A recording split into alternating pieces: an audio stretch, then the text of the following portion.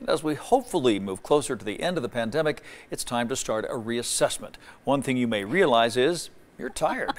I'm laughing because I realized this morning. Now, stress takes a toll on your sleep, and in honor of National Sleep Awareness Week, 13 Action News anchor Trisha Keene spoke with a local expert about getting a good night's rest. I would doze off during the day, at work. John Corder suffers from sleep apnea and says the stress of the pandemic makes for a 1-2 exhaustion punch. It can play havoc with your sleep pattern. To provide John with the quality sleep he needs, doctors prescribed a CPAP machine. When I go to bed, I can sleep almost right away and then get up when it's time to get up.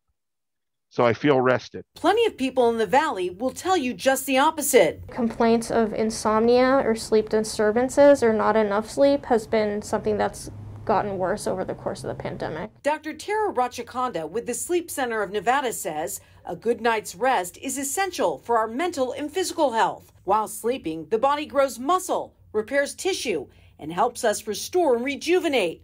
But more and more people are visiting the Sleep Center with clear signs of sleep deprivation. Definitely excessive daytime sleepiness, falling asleep at work, falling asleep while driving, your memory, you can have memory impairment with chronic sleep loss over time. Studies suggest poor sleep may also contribute to heart disease, diabetes, and Alzheimer's.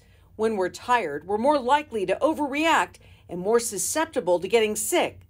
Dr. Rachakonda says a major culprit for recent sleep loss is a lack of daily structure. One of the big things that has happened during the pandemic is people have lost their sense of routine. She says people also have some very bad habits. Electronics have kind of invaded our lives. Shutting down the phone about 30 to 60 minutes before wanting to go to sleep is a good idea. Maybe cutting down on alcohol, nicotine, that's really important. Reducing your caffeine intake, trying to make some lifestyle changes. She says it's also a good idea to socialize with others, even if it's only virtually. Social isolation can be very devastating. It can make us depressed, and we know there's sort of a reciprocal relationship between mood and sleep, and so definitely one affects the other. John agrees and says people need to work on getting proper sleep. If anybody feels like they need to take a drink or some kind of medication to help them sleep, they need to get help, because you're only manipulating your rest. John's message is pretty clear. Take your sleep seriously. For 13 Action News, I'm Trisha Keene.